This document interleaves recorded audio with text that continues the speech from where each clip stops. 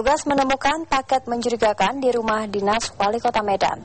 Paket tersebut ditujukan kepada wali kota dan ditemukan oleh petugas Satpol PP tepat di gerbang pintu masuk Rumah Dinas Walikota di Jalan Sudirman. Untuk menghindari jatuhnya korban, petugas Yonsipur 1 Bukit Barisan meledakkannya di kantor Satpol PP Kota Medan di Jalan Adinogoro. Setelah diledakkan, ternyata isi paket hanya berisi 3 koin uang logam Rp500 dan 1 lembar kertas surat tertulis yang ditujukan kepada Wali Kota Medan Rahut Manaharahap. Paket juga berisi pesan yang meminta agar makanan, buah-buahan, makanan dan minuman impor bermasalah dihentikan. Pada paket tertera alamat pengirim yaitu sebuah lembaga Dewan Pimpinan Wilayah Serikat Kerakyatan Indonesia Sumatera Utara. Hingga kini petugas belum mengetahui motif pengiriman tersebut.